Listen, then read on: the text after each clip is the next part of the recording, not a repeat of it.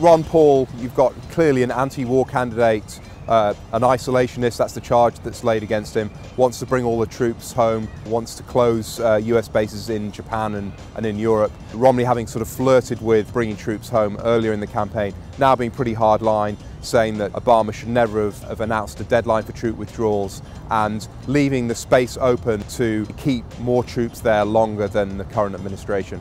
Generally speaking, the Republican candidates are not talking about reducing the number of troops in America's armed forces.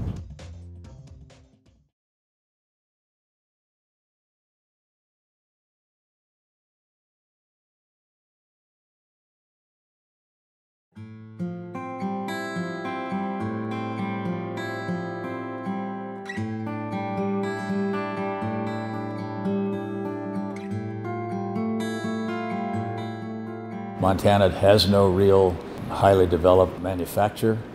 It's been a resource extraction state, which means that most of the money has gone out continually of the state and the employment level is not great. Many people don't have jobs that they can find that amount to any kind of wage, and the military is there. And many of the young people from the country, or those who come off the farms and the ranches, or out of the small towns, look to the National Guard, basically, or the other military for an employment. It plays a huge role in Montana. We've always been very patriotic. We've supported the military by joining and serving in the military, and we've always supported our troops at home and overseas. We have a large number of veterans. Over 12% of our current population is veteran related. I lost a lot of my friends because I enlisted. I had to quit hanging out with a few of them. All in all, the true friends stayed, but the ones that were like, oh, well, you can't do anything fun anymore, so they kind of bailed. As long as you got your true friends, you're good.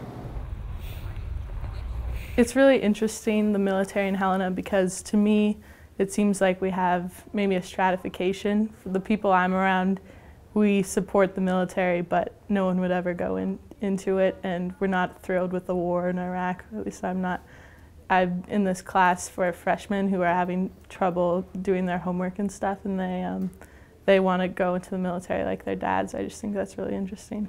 When I graduate from high school, I plan on joining the Marine Corps and working enlisted to become a scout sniper. It would help pay for my college. That'd be a big part of it. The biggest problem I have right now is going out and fighting. I mean, I will if I have to, but it's not really something I look forward to. My wife was home when the two fellows came up, and of course she knew what had happened. And of course, my wife being very strong, those guys were in tears, and Nina was pretty well collected.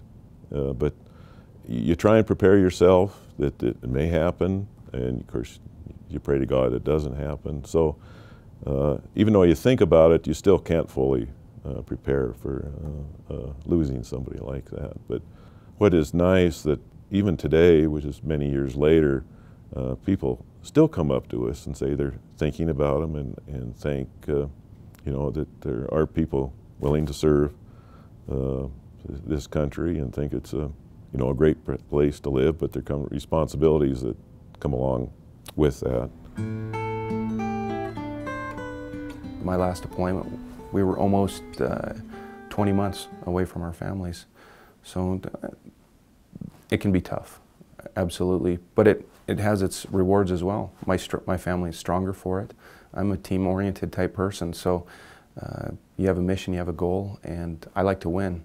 So it was a good fit for me.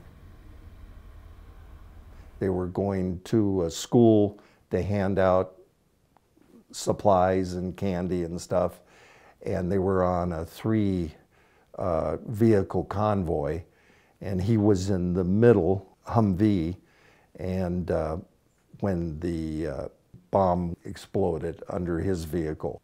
If he had been a draftee, I would have felt a lot worse, but He elected that lifestyle and that line of work.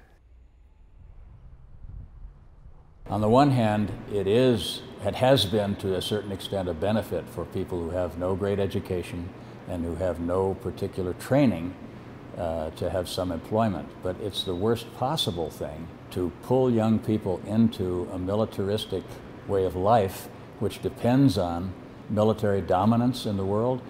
What needs to happen is there needs to be social welfare programs that train people for some kind of useful work instead of training them to go and kill people they don't know for reasons they can't explain.